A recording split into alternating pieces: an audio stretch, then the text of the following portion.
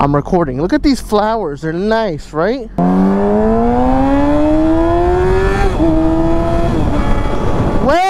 Well, look who's back on the motorcycle riding with full safety gear. I think this is a conversation we need to have in the motorcycle community. Y'all need to wear your gear. We need to wear gear. We need to be a little bit safer than what we do already. Yeah.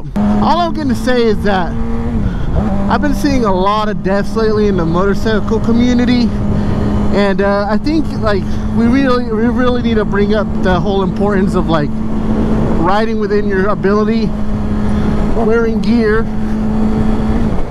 I know I don't always wear my gear, but like I have no excuse for it. So that's why I'm out today. Short little ride, but I got all the gear on, boys and girls. I got all the gear on. I gotta go put some gasolina because we're almost on empty. But I'm riding with the gear that I need to have on. Gloves, helmet. May I add, the states that don't wear... I just got back from Mexico and it amazes me how they don't wear helmets. Well, a lot of dirt here. Be very careful. Yeah, dude. I gotta get some gas and then we're gonna continue on an adventure. Do we need a car wash today? Nope. Washed my bike earlier today. Well, I cleaned it. I just want to add some gas.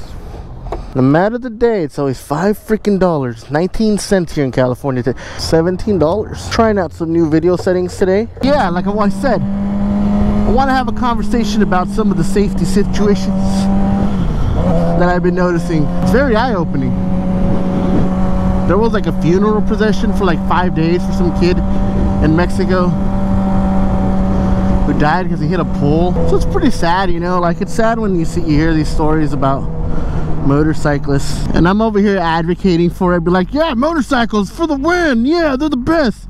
They are the best, but they're to some degree you gotta be careful. I know sometimes it sucks getting hot and all sweaty and stuff, but it's for your safety, you know. It's for your safety.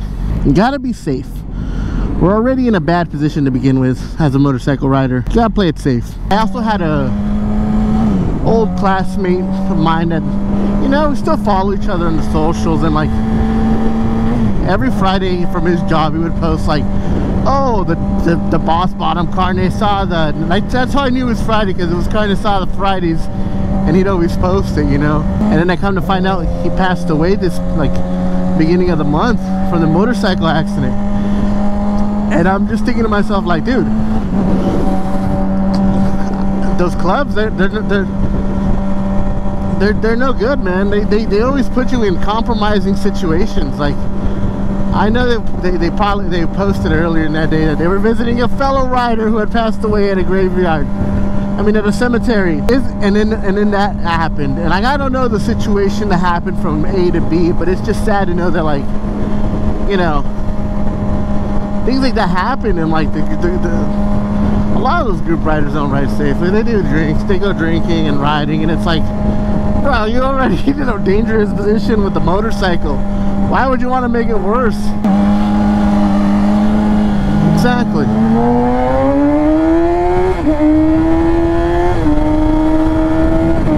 See, like that was a pretty dumb move. I know I'm not the one to be promoting safety. I know it's the summer season coming up. It's when you see the most amount of accidents. All I'm gonna say is, if you're starting your motorcycle adventure, your motorcycle lifestyle, just ride within your limits. Don't overthink it. Always look where you're going, and then don't think you're better, you know more than you realistically know, because the bike will make you learn your lesson the hard way. There's no like soft lessons. It's either bam or bam. So just be careful out there for this riding season. New riders and experienced riders and riders and all between, all groups and ages. Just be careful, man.